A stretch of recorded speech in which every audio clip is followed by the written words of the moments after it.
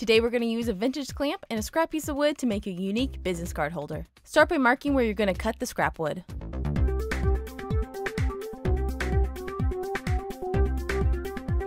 Make a rough outline of where the clamp will be placed.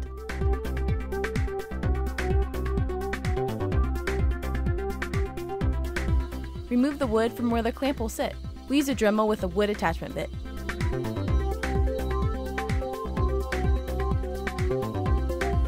We made sure to keep our area nice and clean through the process.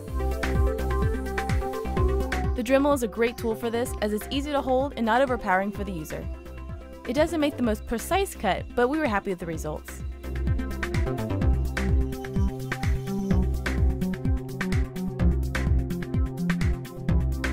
We sprayed some WD-40 to make sure the clamp was rust-free and ready for its new purpose. We finished the base with some Danish oil and wiped off the excess.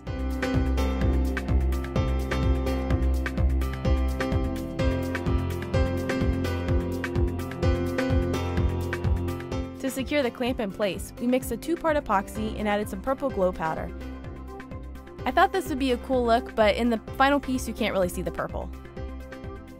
Carefully pour the epoxy around the clamp. 24 hours later, the epoxy was dry and this card holder is done.